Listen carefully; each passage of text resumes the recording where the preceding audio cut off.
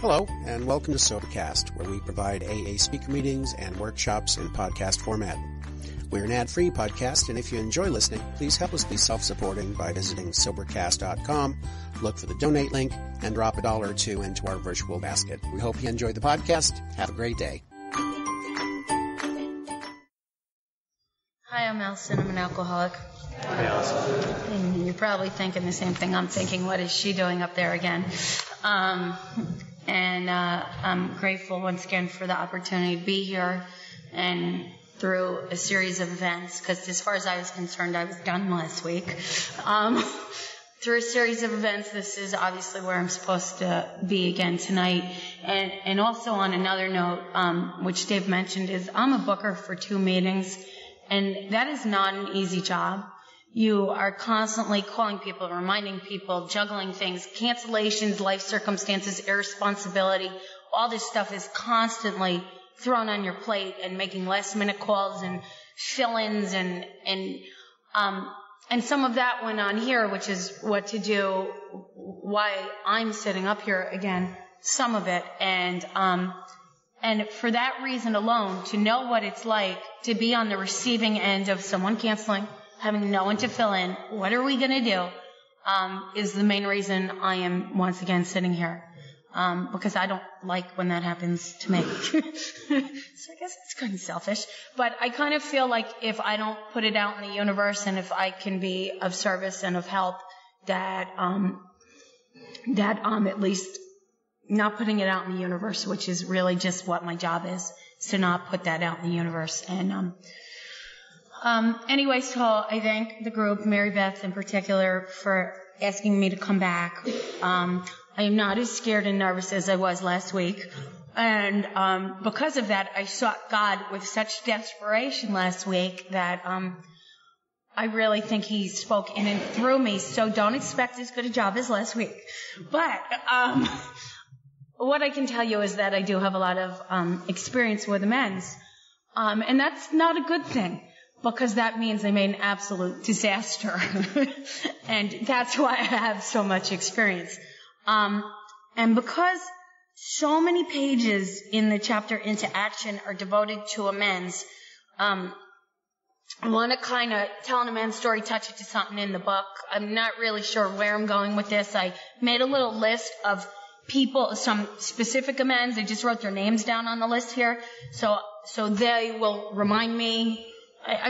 Excuse me, but I have a few notes with names and stuff. But what I want to start with is, on page 82, it says, "The alcoholic is like a tornado roaring his way through the lives of others. Hearts are broken, sweet relationships are dead, affections have been uprooted. Selfish and inconsiderate habits have kept the home in turmoil. We feel a man is unthinking when he says that sobriety is not enough." And I am that tornado. There is no ifs, ands, or buts about it. I think last week I told you my father called me Cancer and my mother called me Hurricane Allyson, and that I've earned those names. They were not being cruel or mean or abusive. When they called me those things, it was the truth. It tells me that my real purpose, because this book has to be personalized for me, is to fit ourselves to be of maximum service to God and the people about us, which is one of the reasons why I make amends. Also so I can mend the broken relationships, the fabric, because I've been told that this whole process in my life is like a tapestry, and fears that evil and corroding thread that's through my whole tapestry, and these broken relationships are all over the place, and I need to mend them. Now what I've also learned is that every single amends, I can have done the same harm to 2 people, and every single amends is a different experience. And that I need to, what I've been taught, and it's my role, but I found out through an amends that was made to me yesterday, it is not everyone's role, is that I never, ever make an amends without, usually it's my sponsor, speaking to someone first. That I do not just go to God alone in Allyson's little committee and decide what the proper course of action is, because things step in that I'm unaware of. Things like, well, they harm me, so I can really leave this little part out. And I justify things, I minimize things, I look at their behaviors, and it's not there. It's just not there. I mean for it to be, it's just not. So my experience and what I was taught and what I try to pass on is to never make an amends without speaking to someone first. Speaking to someone who's got experience also, because I can also seek out people who will co-sign my crap. And I've been known to do that also. And I will also tell you that I have made amends without counsel.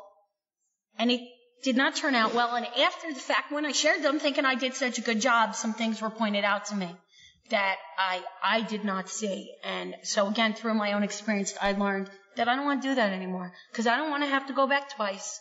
And I find that I do, or I'm not free. So, in the 7th step prayer, I ask for God to grant me strength as I go out from here to do His bidding. And for me, it starts with the bidding of making amends. That's what God wants me to do, so I can be of maximum service to God and my fellows. And, I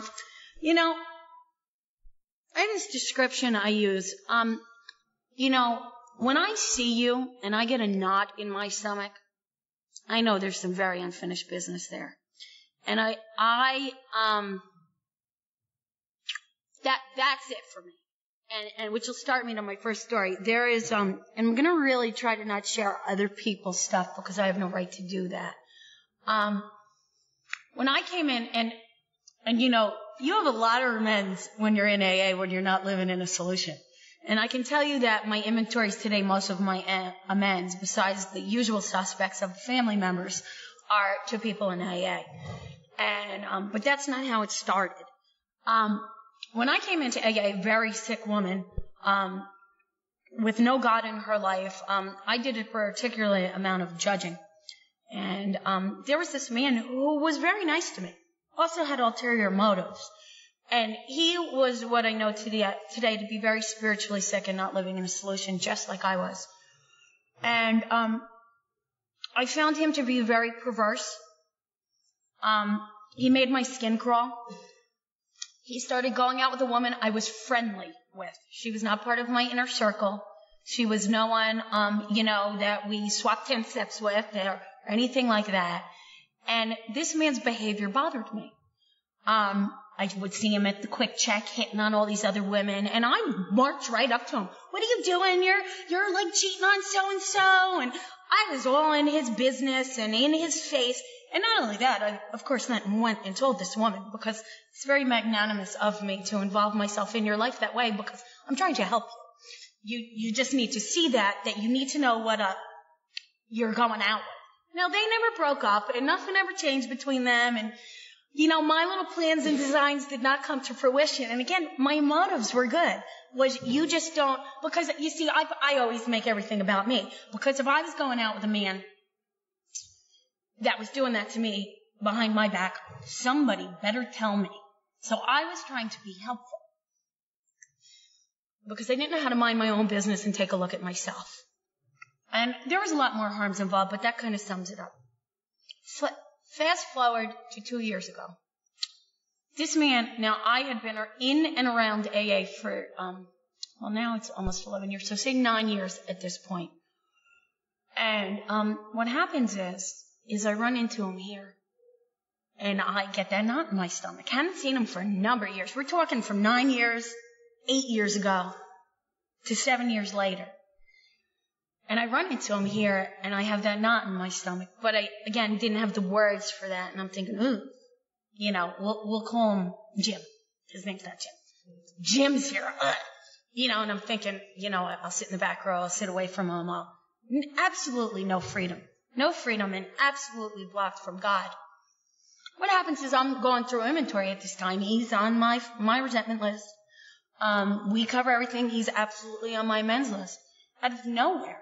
Now, what I didn't know is he got hooked up with some people here, and he started living in this solution, and my phone rings like 2 days after we covered this guy. My inventory was not a one-day process, okay? We covered this guy thoroughly on my inventory. He calls me, do I have some time? Can he come by? He needs to make amends to me. Words I never thought I'd hear. I call my sponsor immediately with this, revelation.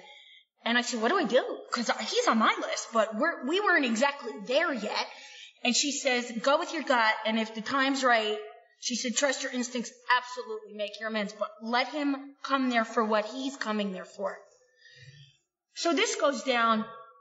He makes amends. It was beautiful. And then I ask him if he has a few minutes, and I make my amends. And I'm quite frank with how I had no business being in his business, how I had no business judging him, how incredibly spiritually sick I was, how, like I said, this woman was an acquaintance. This wasn't like my best friend whose back I got, This was me being a menace in society. And this man starts crying. And like I said, he's got to have, I think, like 13, 15 years now.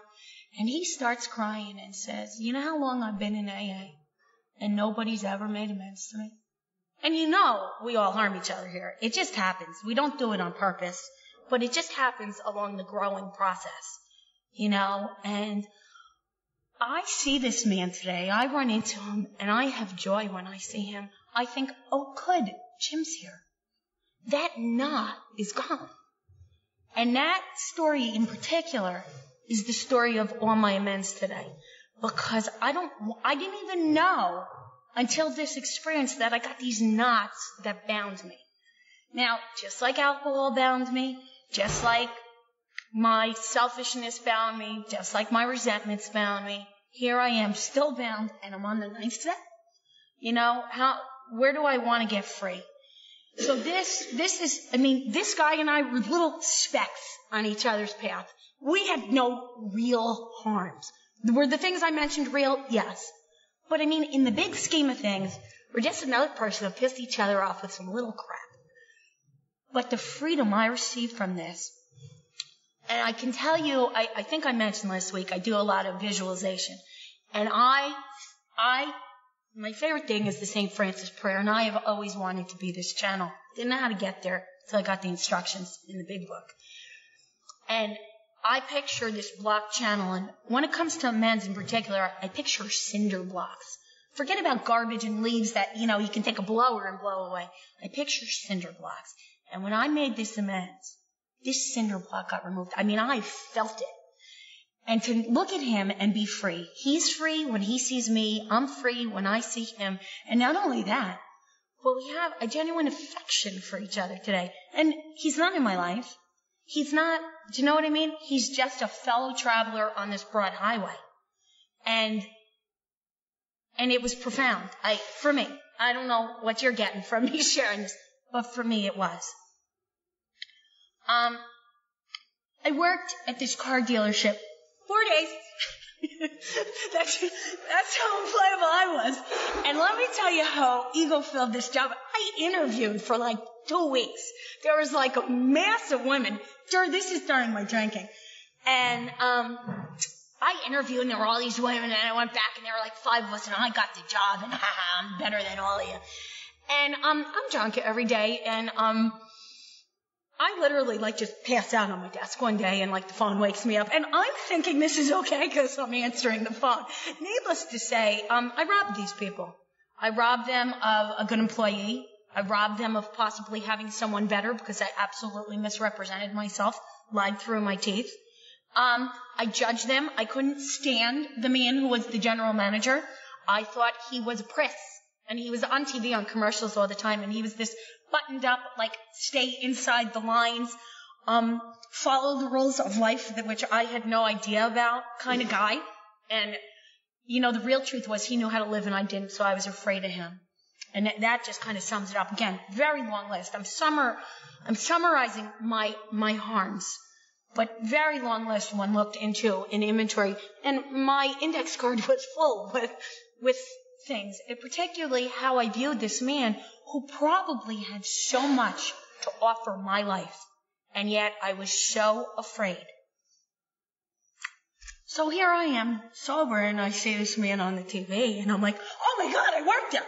Because when you're in a 10-year blockout, you have, my experience of amends is more is being revealed constantly, particularly in my final 10 years of drinking. And I'm like, oh my God, I know that man. Oh my God. And immediately I am within a couple of days at this place, and I walk in and I'm terrified. And this is drinking. This is good 20 years ago, like 18, 20 years. And this man still works there, and I walk in and I ask to see him, and they're like, who are you? What is this about? And I give my name and say it's personal and to please and he runs the whole place. He is, the general manager, part owner, married into, this guy's it. I think I should have called and scheduled an appointment, but I just went, and I went with God. And I was literally trembling walking in there. And it wasn't fear, it was just the truth.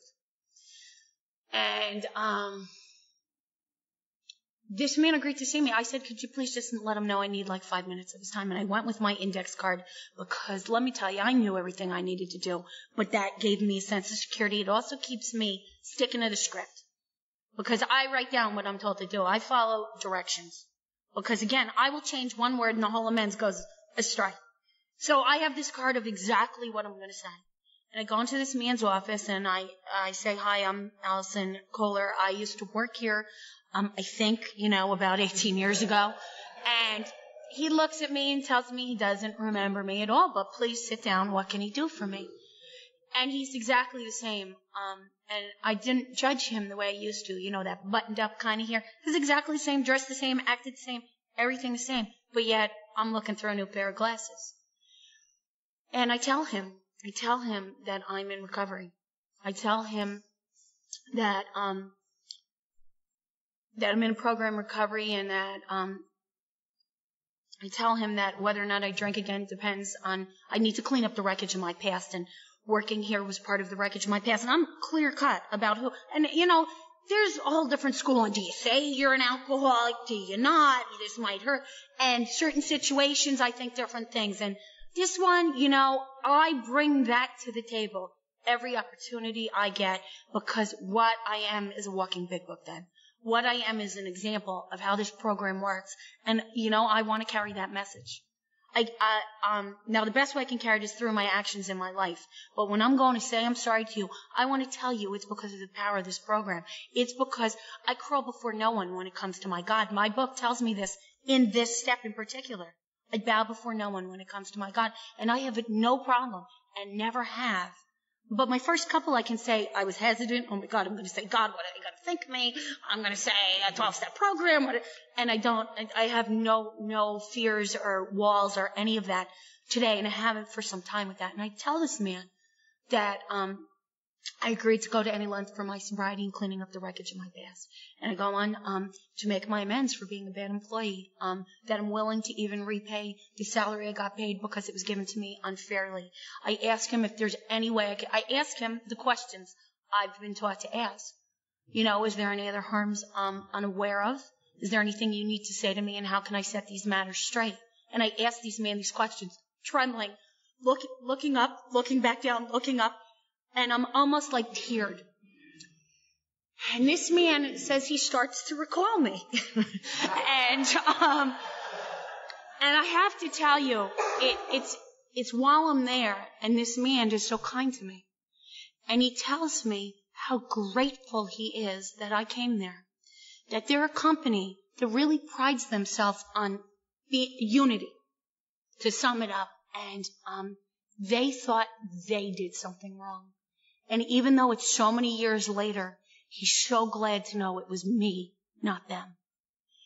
And I thought about what a missed opportunity I had to be a part. I could have had a very good job there for a long time. And not only that, my morals could have been enriched. My life could have been enriched. I could have had real people who care about each other around me. Instead, I chose the insane world of who's buying next and who's got what, and I'll hang out with you. Or the unemployment line.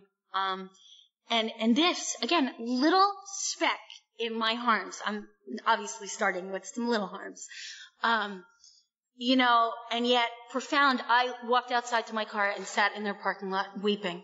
And I don't mean, weeping. I mean from my toes, I felt God once again in and through me. And I felt this man, I think I prefer people today to tell me more. Because I don't really know the destruction I've done. I only know my viewpoint. And, I know a lot of my viewpoint is not accurate when you drink and drug the way I do. I can tell you about my first drink, and I can tell you in crystal clear detail about it. But I can also tell you that that was not the way it really happened. I just don't know. That's always the way I've imagined it to happen. The experience I had, the magic I felt, that isn't what was going on. I was feeling loved and complete and full, and that's not what was taking place out here. But that's the way I remember my first drink. So I'm aware that I need more information.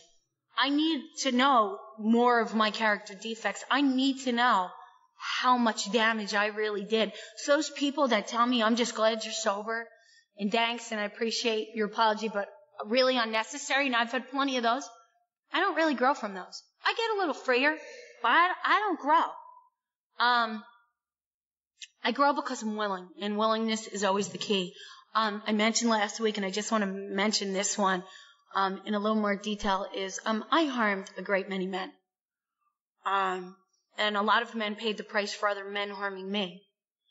And one man in particular left the state, and then I, point blank, in my face because of me.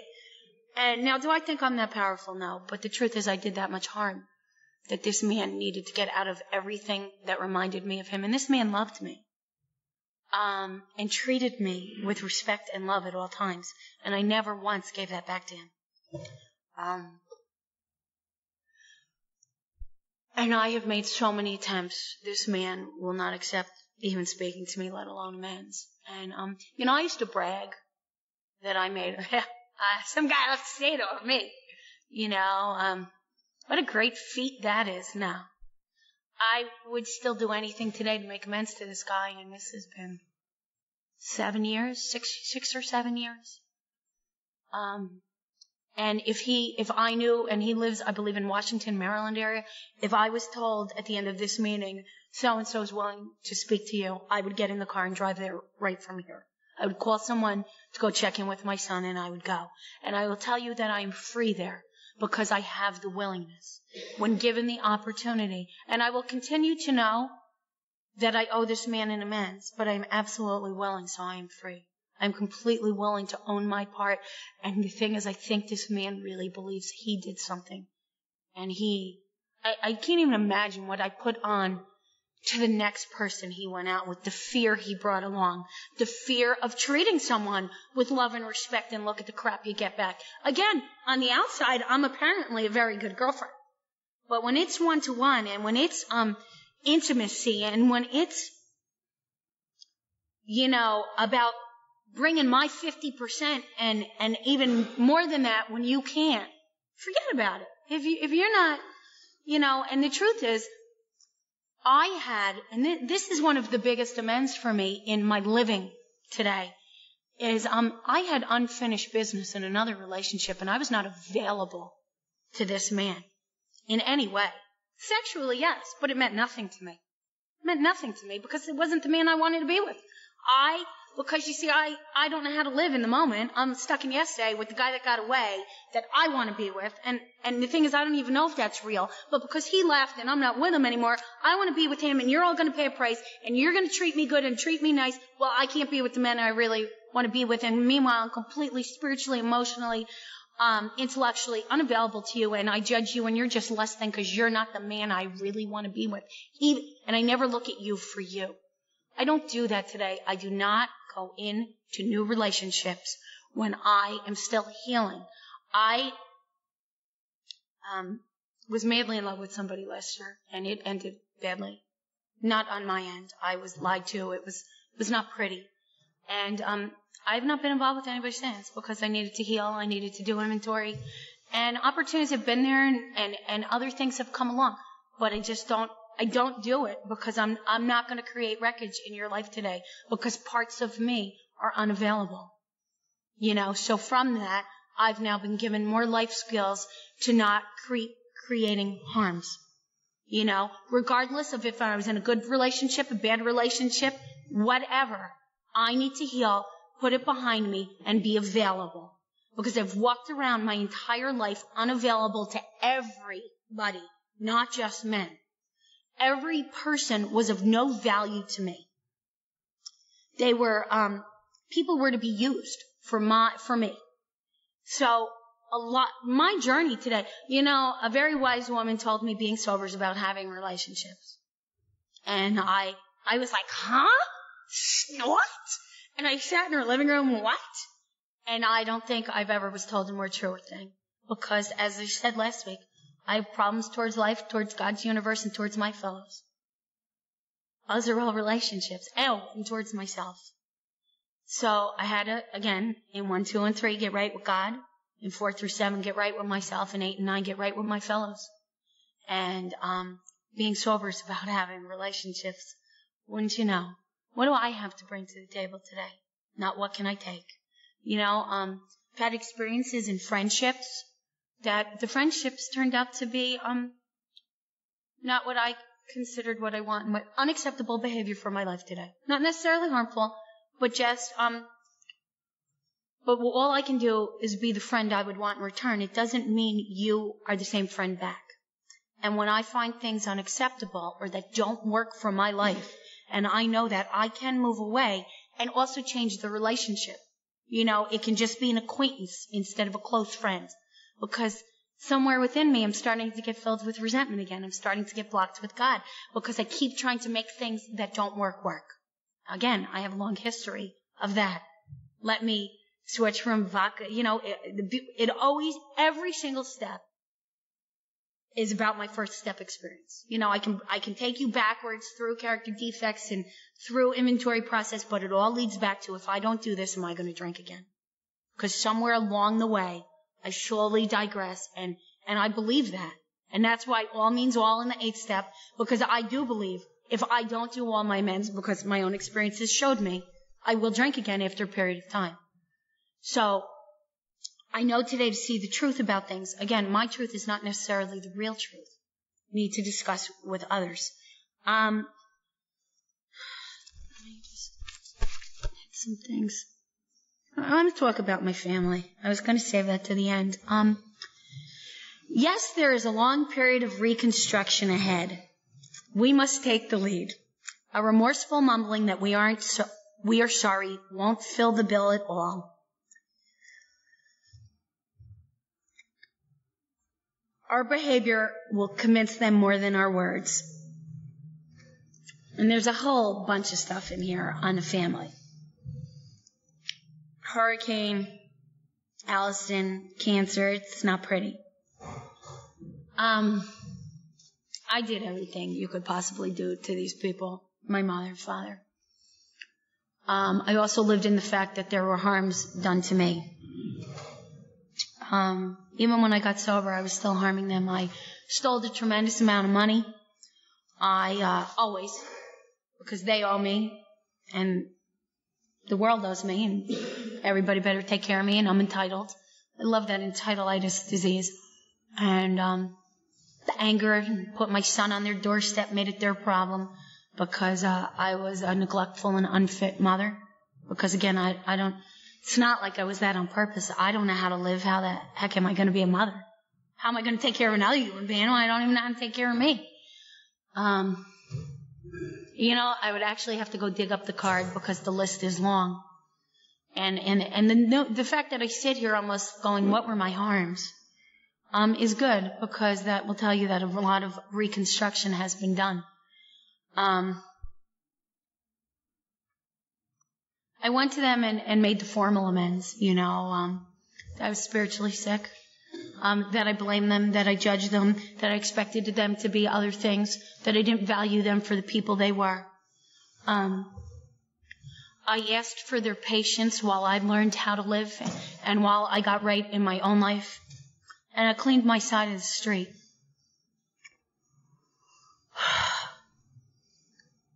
Two and a half years ago, my parents moved. And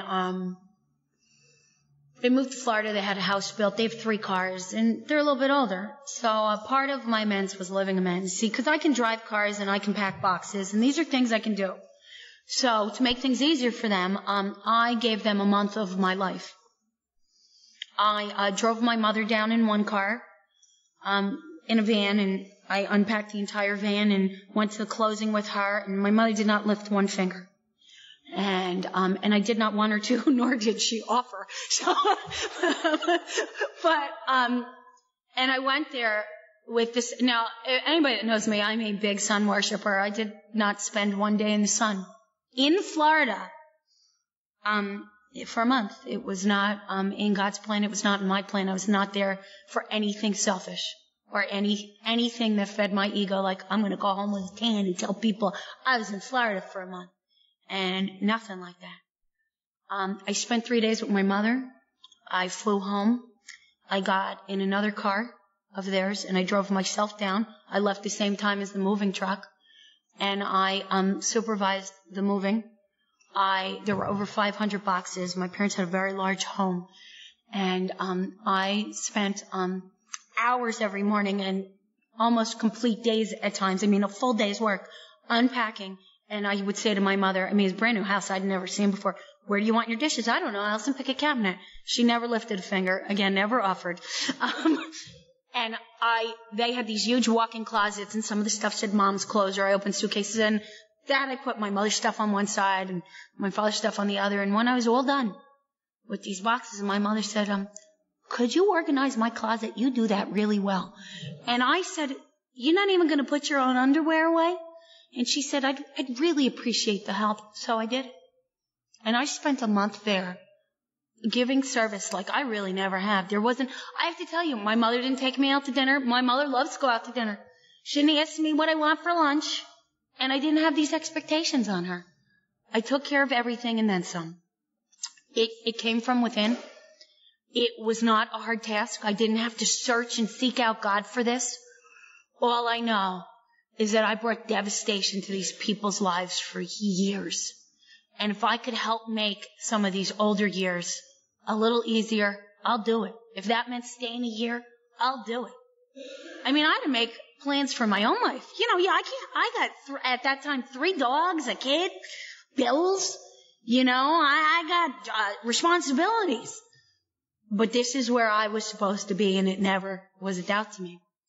My dad was up closing up the house here in Jersey, and we actually passed. My flight home, he drove the last car down. And when he got there, I got home before him. I got a phone call. And I got to tell you, my parents have been crystal clear that you could pay us back every day of your life, and you will still owe us. And I never debated that statement. I just thought if that's his anger and that's the way he views me, that's okay.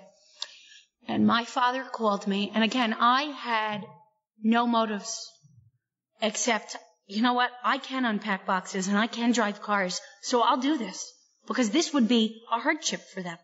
My mother can't drive straight through to Florida. I enjoy that stuff. I was always Miss Road Trip when I was using. Why can't I be Miss Road Trip to help a loved one who has bailed me out of, I gotta tell you, 10-year blackout, completely irresponsible, completely unemployable. Not only did I give them my son to take care of, but I used to walk in their house, coming down on my way to get high, drunk, whatever, and leave a little pile of bills on the corner of my mother's kitchen table and just leave them. She paid them. And if she didn't, or if she even questioned me, the emotional abuse I put on them was ugly. You should be convicted of a crime the way I spoke to them. How dare they? And they're the reason I don't know how to live. And that's just stuff I can say in front of a microphone. Because I was not a pleasant person. And I was not a good daughter. I was not a good anything. So my father calls me in tears. And says, they have absolutely nothing to do. Unless they want to change the sock drawer from the bottom drawer to the top drawer, they have nothing to do. Their food's put away. They're everything. There's sheets in the guest rooms on the beds. There was no stone left unturned there. And my father calls me crying. He just is overwhelmed. And, he's crying and says to me, we're even. And I'm like, this is not a man who speaks of anything emotionally. And he said, I can't believe what you've done for our lives. And Allyson, whatever's gone on in the past, we are even. From this, and this really, from this, my mother changes her will. Now, I was never out of the will, although I should have been. And make sure that my mortgage gets paid off if anything happens to them, that my son and I will never have to worry about having a roof over our heads. I might add that I got a phone call from my sister, who's executor. You know, you're such a screw-up that you're still taken from the rest of us. Because now Mom changed her will. I mean, it started a whole nother drama. And I said, Michelle, I didn't ask for this. You know, I don't need this today. But if these are Mom's wishes, who are you or I to question them? But I have no intention of taking anything that she feels she wants to give to you. You know, but again, now I don't know. I don't even ask about this, because the truth is, I could go to my parents today and need something and they would be there. And I told you last week, I harmed my mother badly 3 weeks ago. I also made amends. She also has still let me know. She's still not sure where she stands on things. And I say, Mom, you can continue to live in the problem that happened weeks ago, but I am living in the solution. I'd like to move forward from here. But you do what you need to do, and I'm going to continue to move forward. And she had me saying I'm sorry again when I talked to her this week. And if that's what she's needed to hear, I'm sorry again, for whatever purpose that serves for her, I can do that. I can do that today, no problem. Now, so while what happens is my father's closing up the house, but they don't sell it then. And they still come back 3 times a year for business. And when they come back, they're sleeping on the 2 mattresses on the floor in this big empty house. And my father ends up selling the house one time when he's here by himself. And he's really closing up the house. And he calls me out of nowhere and says, oh my God, I'm so far behind here. He calls me out of nowhere and says, Allyson, I want to go to my mother's graveside in Staten Island. Can you come with me? No. I don't even know where it's coming from, but no, I can't go with you. And he's like, please, I can't go alone. I desperately need you to go with me. I'll call you back in a few minutes. And I hang up and I call my sponsor. And I have this flashback of the most harmful thing I've ever done. But I don't really know all the details. I just remember it was my grandmother's funeral. I remember the police, but I don't know anything else. And I know that I made that day an absolute hell for my father, because what I didn't know then is I was separated from alcohol for a period of time to be with my family, because we don't drink. So there's not like there's booze in the house, or, you know, while people are, I'm Jewish, sit and shiver, or any of this. But I mean, I devastated my father that day, but I don't have all the details. So I know this much at this point. Flashes back.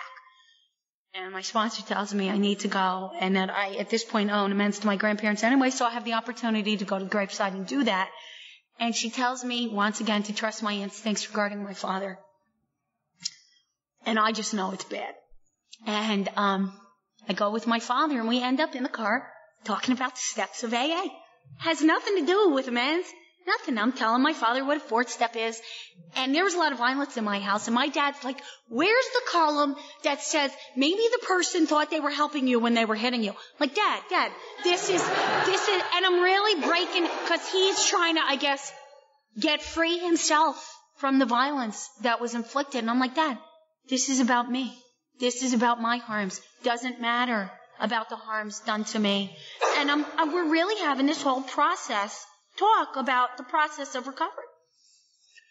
So we get to the graveside, and I can tell you it definitely is bringing my father and I closer to this non-emotional relationship. It's bringing emotion in. It's also bringing God in, a word that was never mentioned in my house. What are the odds of that? And I make my graveside amends, my father, and I look at my grandmother's tombstone. My birthday is March 10th. St. Patrick's Day is March 17th. Now, I told you I drank and drugged 24/7. That was the craziest week. I really had this mentality of, you know, I got to go full board on my birthday, and I got to go full board on St. Patrick's Day. See, especially if it turned out on Friday or Saturday, it was like an ugly, ugly 10 days. And I mean uglier than anything else that went on. And I look at my grandmother's headstone, and it says March 12th. I didn't even know when my own grandmother died. And I look at the year. And it's the year I took off. I hit a bottom to Daytona Beach. I called my brother up. It was my first moment of clarity and said, David, there's something incredibly wrong with me. I had this absolute moment of clarity. I was 21. And he says, Allyson, it's not you. It's Mom and Dad. Get out of there and come down to me. Oh, it is them. Okay. Moment of clarity right out the window. And I'm like, oh my God, I was so sick then. And a lot of pieces start to fall into place. And we're at the grave, and I tell my father that I don't really know what I did the day his mother died, but I know that I made his life a living hell on probably the saddest day of his life. And that I was drunk and high, and I didn't know how sick I was, and I didn't know I had a disease. And I'm so sorry that I couldn't have been a daughter. And it went on. And my father starts hysterical crying, saying, I am so sorry that I couldn't see how bad you needed me, and that I wasn't there as your father. And we are standing in front of my grandparents' gravesite, hugging each other, and again, not an emotional family. No place does God get mentioned, and the word love and hugs were just not part of my existence. I'm okay. And, but thank you. And this is powerful, but this story gets better. Again, I still don't really know what I did that day. And I don't want to know because we have a long drive home from Staten Island. But my father's brother lives around the corner. And he cleaned out the house and he found these pictures, and they're strange. I don't even know half of my cousins. I mean, I had resentments galore over the fact that I have lack of family because my family doesn't know how to have relationships. Geez, I wonder how I learned that. But it's my responsibility today to make relationships with cousins, with aunts, with uncles. It's not their fault. Now it's on my plate. And I learned that through this process. If I want a cousin, I go be a cousin. I go introduce myself and find these people. Anyhow, my father's going to leave some pictures in his brother's mailbox. And we're going home. I'm like, you're here and you're not going to even say hello to your own brother. You're moving 1,200 miles away and you're not even going to say goodbye. And I'm like, and I told him, I'm getting out of this car if that's how you're behaving. And I took him through a fourth and a fifth step in the car. And my father went, and I said, that's just wrong. You're keeping this ball rolling.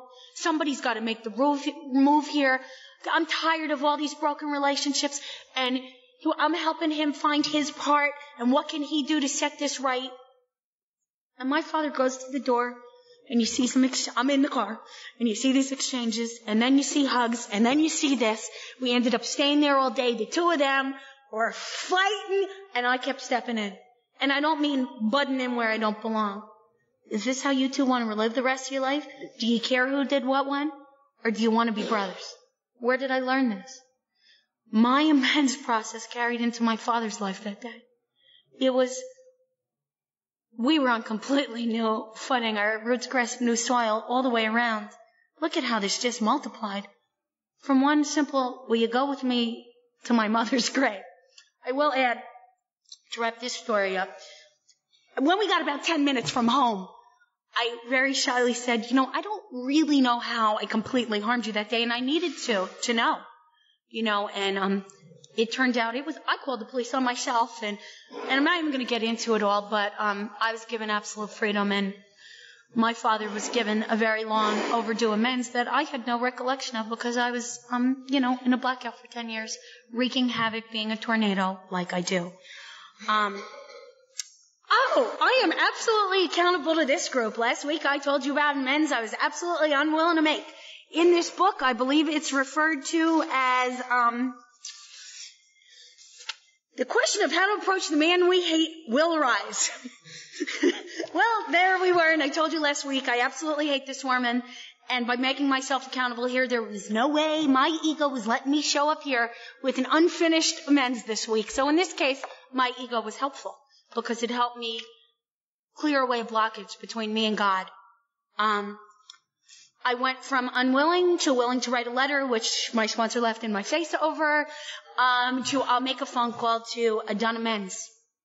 I did it exactly as the directions say in this book when it's someone you don't like. I might also add, this was not my first amends to this woman because she was on my resentment inventory and I've made amends before, but this was a particular harm. Not that attitude of how I treat you harm. And it tells me what to do. We go to him in a helpful and forgiving spirit, confessing our former ill feelings and expressing our regret. Under no condition do we criticize such a person or argue. We simply tell him that we will never get over drinking until we have done our utmost to straighten out the past. I said, hi, as you know, I'm in a program of recovery. My recovery demands that I clean up any harms, particularly ones that block me from God. I do not want to return to drinking, and my behavior 3 weeks ago was very harmful to you. I'm sorry for anything it might have done to you. And I want to apologize. I was not acting sane, and I know my behavior hurt you. And I cleaned my side of the street. She, did not react the way I thought. I thought I'd get, the condescending whatever attitude I usually get from her. I got nothing. She didn't tell me anything. She went, yeah, okay. And you know what? My side's clean.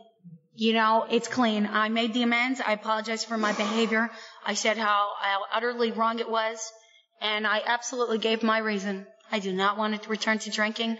I made a deal with God that all means all, and I will remove whatever blocks me from God. And so that was done. So I'm current.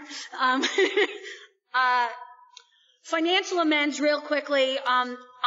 You don't show up for life for 27, 28 years. You've got a lot of financial wreckage. Have to start somewhere. Attitudes about it all. It got told to me point blank, Allyson, they don't want your money. They want their money. Oh, well, that kind of changes things, doesn't it? I can't walk around with that attitude anymore. I have 2 unfinished financial amends. And when I tell you the list was long, and I can also tell you that these 2 aren't that big. I just finished about a month ago.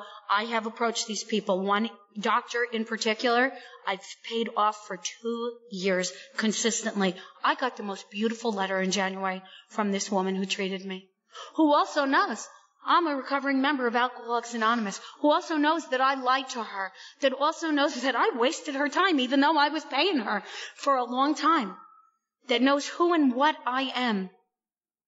And I got the most beautiful letter for thank you for your consistency and for keeping your word. And this woman could have ruined my credit more, could have turned me into collection. Never did. I found out about this thousands of dollars. 100 here, 100 there. Instead of, I'd like a new pair of shoes, I owe that doctor some money. And that's where it went. And when I came into a little more money in the last year, she got 200 at a time. Instead of, I could get ahead on my cable bill and we could buy some filet mignon instead of, just chuck steak. So, no, I have amends to make. And I had a ton. I have 2 more financial and I'm still chugging along and they will be done. I say 3 months max. It might be sooner. Weird thing is, yesterday, I got 2 things in the mail, one in my own mailbox, one in my business P.O. box of, over 10-year-old financial debts through collection agencies, both on the same day. One $50 for a public defender in 1996. I'm like, I called. I said, I have absolutely no recollection of this. I've really never been in that much legal trouble. What is this? But if you can prove to me this is mine, I will absolutely pay it immediately. They're like, you want to set up a payment plan? No. I will take care of this today.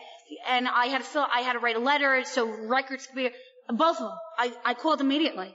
My first thought is, does this never end? But, my second thought was, what do I got to do to set this right? Naturally, these are now becoming my natural instincts. Who would have thought? Again, I didn't come here to pay you anything. I didn't come here to find God. I was told behaviors, amends are a lot about, to stop doing the behaviors, to not defend anything I did in the harm. And when I'm making the amends, how would I want to be approached? There was a cop I did a great deal of harm to. Great deal of harm. Many cops. I owed the entire Rockaway Township Police Station, including the chief of police, who I decided to call at 6 a.m. and tell him what for, which was just the end of it, where I also got informed if I do that ever again, I will be in jail.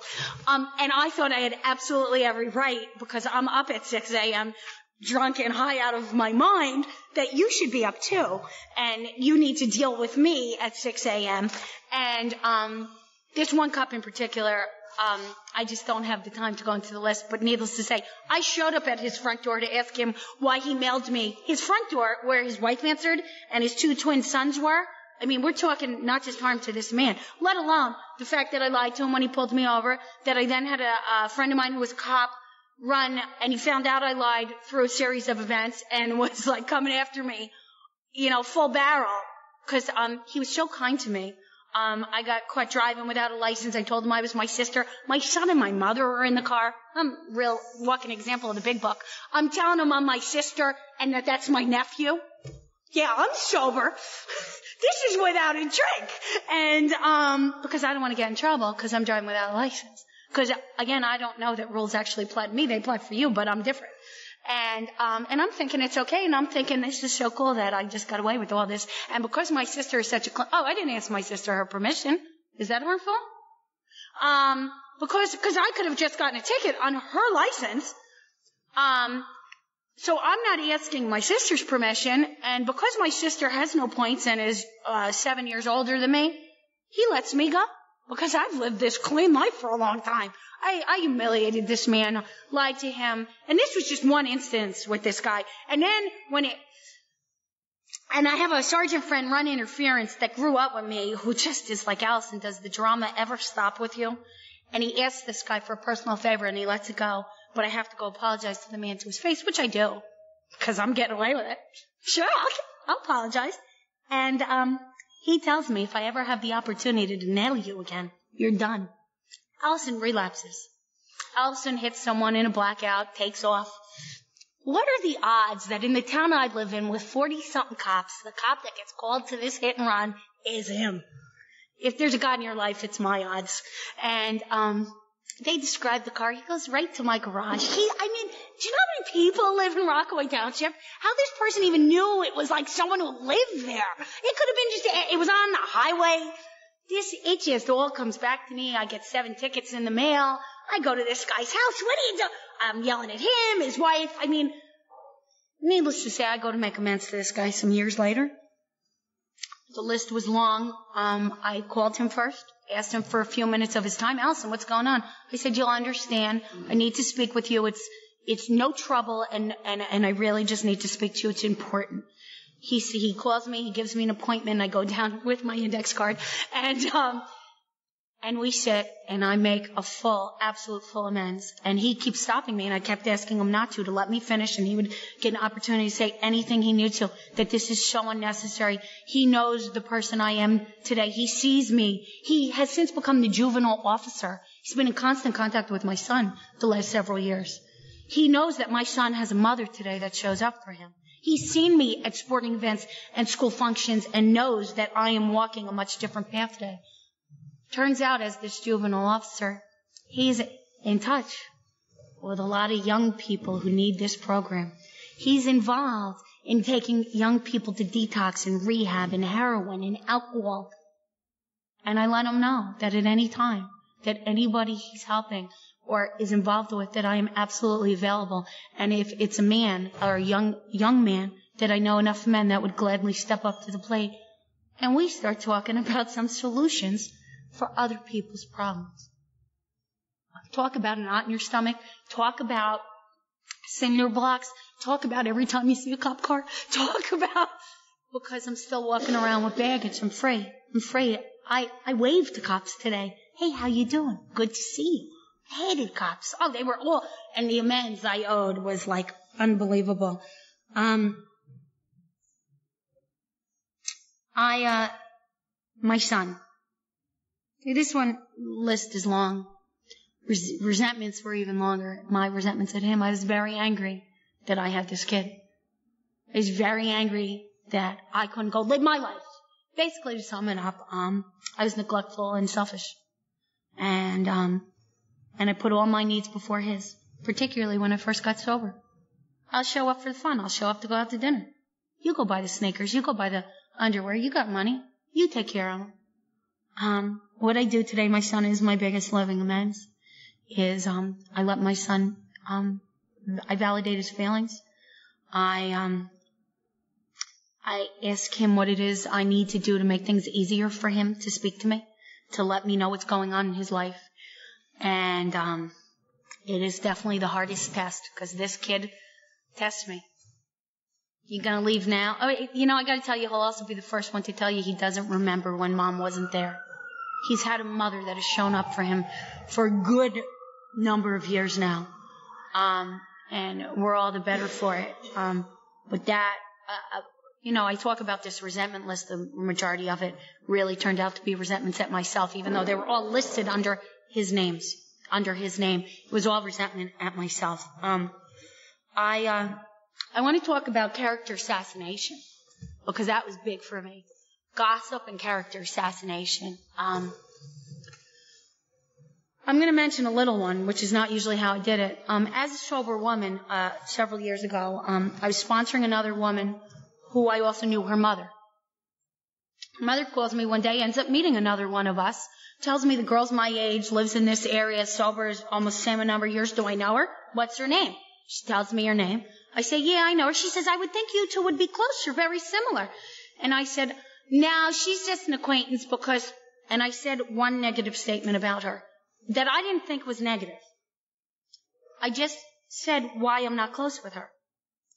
This woman who knew the other fellow member of Alcoholics Anonymous she met, told her. And I go on retreat, and this woman's there, and she's distant to me, and I want to tell you that I respect this woman tremendously. That she is a great service to other women in AA. And I'm telling you that in this instance, it was one sentence. In all others, it's not. My character assassination was never one sentence. But I sensed something, and I don't know what it is. And through the sponsorship network, she's in some of the same networks, I find out that this woman knows this, and I feel awful. I was told point blank, I'm to call the woman I made the statement to first and tell her that my insecurities, my jealousy, my this, my that, my crap is the reason I said that, and I had no business saying that and putting that out in the universe and harming someone else that way. And then when I corrected that, I was told that any time I've committed character assassination and gossip, particularly things that I don't know to be truth, because it's just fun to talk about other people, because it makes me feel better about me, that I am to go to all the people first. And that's correcting the harm. Then I go to the person I did it to. And then I went to that person, and I was able to say, I've corrected the harms I've done you. Now, I got an amends made to me last night. That was exactly that. 7 years worth. That I've continually turned the other cheek. That I've taken the higher road. That if this person is on the right side of the street, I will cross to the left. This person then comes over and joins my home group, which I moved to get away from her and her cronies and the garbage that was constantly, and I welcomed her at my home group and said she must be in pain, that she's seeking somewhere new. And all the women around me said, oh my God, she's here. And I said, she must need us for something. Now this woman comes to me last night. Do I have 5 minutes? This woman has continued. She came to me 2-3 years ago and then continued all the same behavior. Burn me once, shame on you. Burn me twice, shame on me. I don't care what you got to say. I'm still standing over here because, I can be forgiving. Now, here's the thing is I have to be forgiving, because if I don't forgive this woman, even if she continues to harm me, I'm blocked from God, and I don't want that. And she is not worth any piece of me being blocked from God. She's just not that important. Neither are the people my son or my parents, more important people in my life, worth being blocked. But she comes at me with the same kind of my judgment, insincere amends of please forgive my transgressions. I'm like, what is this? And I know she's going through this work again, and I basically tell her, that I wish her well on her path. I couldn't sleep last night. It was over this. I'm thinking, and she took me by surprise, and I didn't say much last night, but I knew this needed to be looked at, and I knew more needed to be said between her and I. And I took it to 2 people today. I got guidance, and I called her. And I asked her, I told her that I didn't feel her attempt was sincere, but that I don't know that it wasn't. That's just what I felt. And I was in no way putting her down. And she said, well, let me tell you, the reason you felt that is because you intimidate me. And I'm fearful around you. And so that's what you were getting instead of sincerity. I said, well, I don't want you to feel that way around me. I don't feel I've done anything for you to feel that way around me.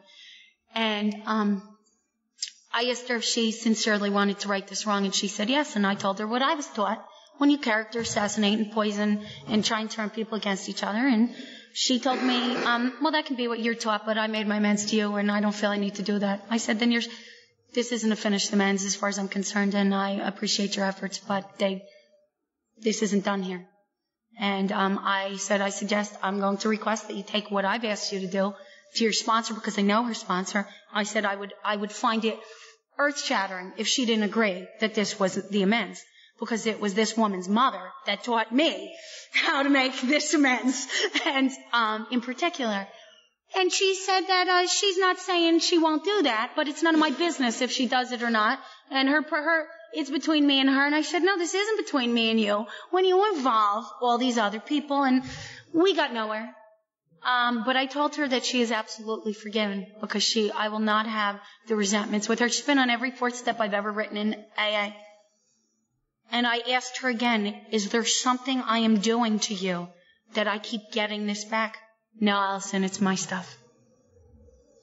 But I absolutely forgive her.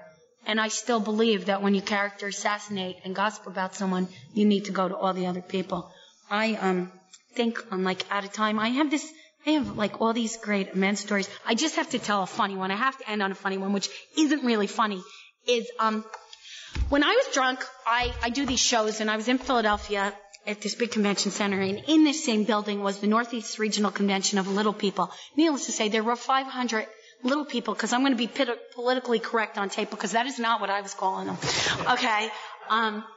Running around.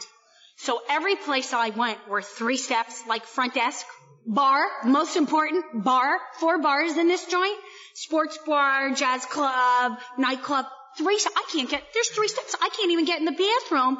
There's 3 steps for them. What about me? Because I'm the center of the universe, and these steps are in my way, and all these little people are in my way.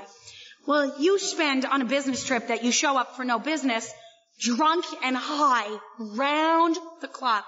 These people start to get on your nerves, because they are definitely in collision with what you want, your instincts. I am in the sports bar on Saturday night, and I start playing Duck Goose. I am not making fun of them or creating harm right now. There's a point to why I'm laughing. I mean, I'm laughing because it's funny. And I'm slamming them on the head. And I'll get to that. Duck Goose, you're it! Running through the bar. And go back upstairs to my room when the bar closes, and my mother comes in my room in the morning and says, there's a lynch mob looking for you. Do not come out. This is absolutely true. Do not come out of this room tomorrow. And I already not show. I think my mother thought if we bring her, she'll work, even though I hadn't worked in years. All I did was create havoc. At the front desk.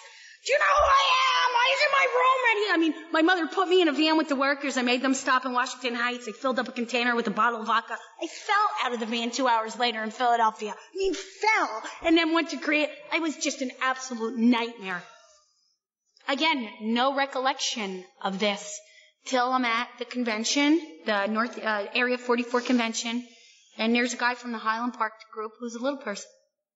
And I see him, and it was like, whoosh, like I was right back there.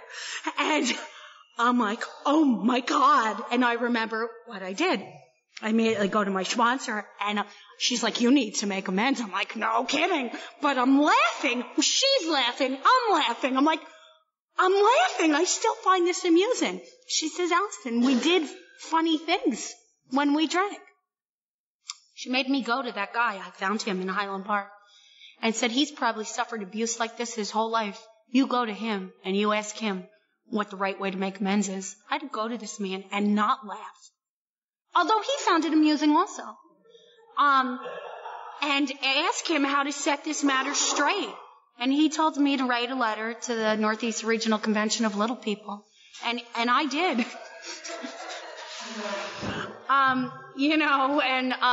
I love that little dude in Highland Park today. Like, I've called him, he's come on commitments, he's come to our group. Oh, but I gotta tell you, the harms I did. Can you imagine having something that makes you feel separate and different from people? And I certainly have my own, what I think are weaknesses and liabilities and things that I wish were different. And to have someone just slamming it in your face, my behavior was appalling. And that was the absolute best I could do that day. That's where alcohol takes me. Do unfinished amends have anything to do with whether I drink again or not? Yes. I know I went over. I could really I have a lot of amends. I really thought the one with my dad was important because it just spiraled. And I want to tell you that God is mentioned regularly in my home and my parents today. What a gift. Who would have thought? My dad's actually called me. All I ever wanted was for him to like me and be proud. He's actually called me out of nowhere. Not because I was seeking that. I said, we're proud of you. And I thought, oh my God, when you stop looking, it comes. Anyway, thank you again for having me here.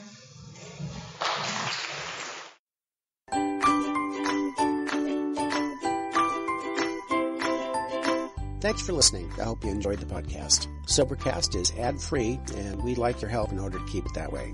So if you'd like to help us be self-supporting by pledging $1 or $2 a month, visit Sobercast.com and look for the donate links. Thank you very much.